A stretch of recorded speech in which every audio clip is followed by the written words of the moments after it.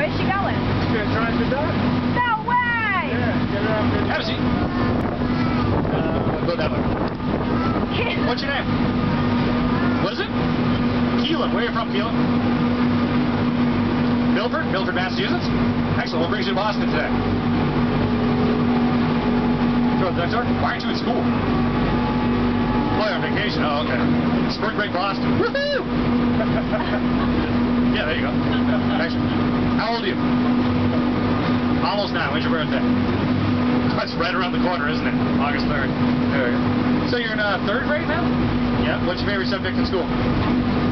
Reading. What do you want to do with your life? Where do you see yourself in a few years? No idea. You like to read? You got plenty of time to think about it, I guess. Well, if you like reading, maybe one day you'll go to college, and maybe once you get there, you'll decide to major in history, and then you'll become a duck tour driver. So there you go. Life is written out for you.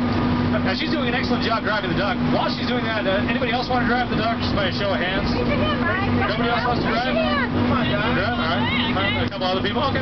Good job. Give Keelyn a round of applause. She did a good job driving the duck. Excellent work. Excellent work. All right. This guy's already moving. I'll get you next. Okay.